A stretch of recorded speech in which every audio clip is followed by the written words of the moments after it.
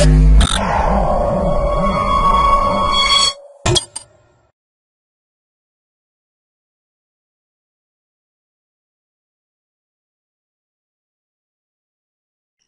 to my project Now we discuss about image quality assessment for fact biometric detection, applications to iris, fingerprint and face recognition.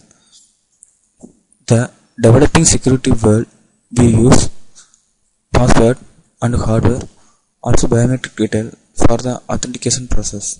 The biometrics is recognition of iris, fingerprint and 2D or 3D faces. A biometric details are changed from one person to another person, so it was the individual security or password method for every person, also the twins, and also it is not memorable. But this biometric system security accuracy is very low because we map the fact biometric details to hack the details. So we need to enhance that security system. It is the most needed security for future world. In our project, we enhance the security system by using software-based method.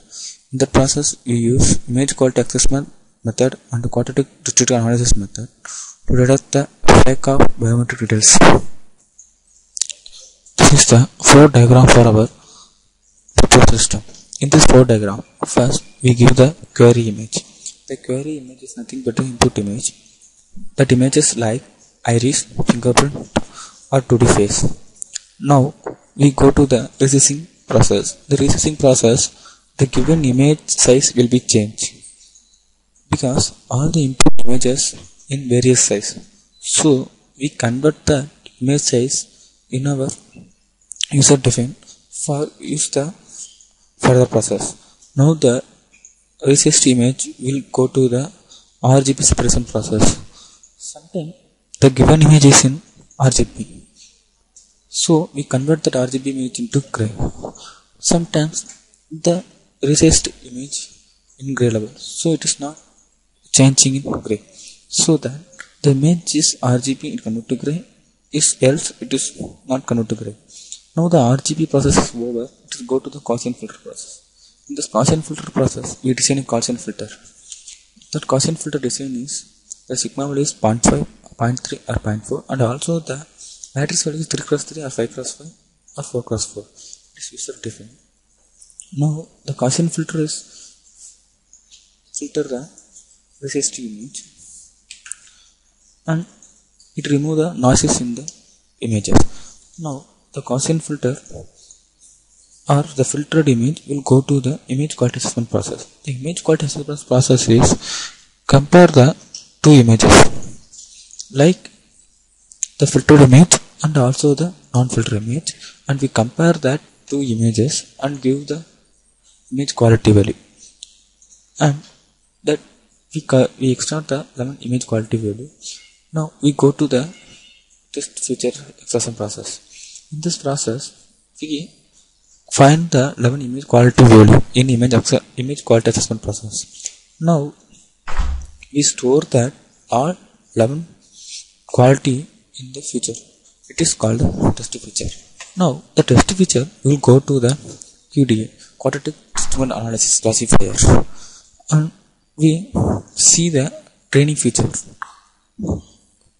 Now the training feature will be starting from dataset, and first we load the whole dataset, and the each images will be in loop. First we find the length of dataset, and the dataset length will be equal to the length of the train feature. The process will be stopped. This process is same as the query image. First the dataset one image is selected and it will convert to gray, and then the image go to the Gaussian filter process. Now the Gaussian filter process over, it go to the image quality process, image quality assessment process. The image quality assessment started, the 11 quality will be extracted and we store the trend feature, and then we check the length of the trend feature. Now it is not equal to the dataset length, it will be go to the load the another dataset image. Now it is equal to the dataset length, it store the trend feature and the group. Now the group value will be stored. The group is, there are two groups in our proposed system. One is fake and another is original. The fake is not authentication person and the original is the authentication person. Now that store train feature and group will be go to the classifier, and also the group will be go to the classifier, and the test feature will be a classifier. The classifier first train the train feature with compared to the group. Now the training will be over. Now the test feature will be compared to the train feature and it will be give the result it's the fake or original.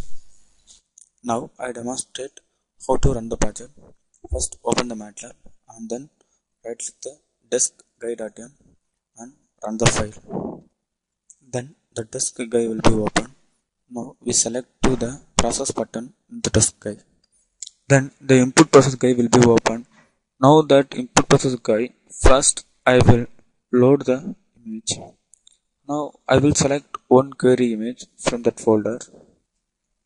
Now it is the size of the query image, it is 300 plus 300. Now the query image is not RGB, so we convert to that image into gray image. I select the gray image button. Now it is the gray image for query image. Now the image will be converted to gray, then we go to the resize the gray image. Then we select the resize button. There are two choices will be there. Now I will select 250 cross 256.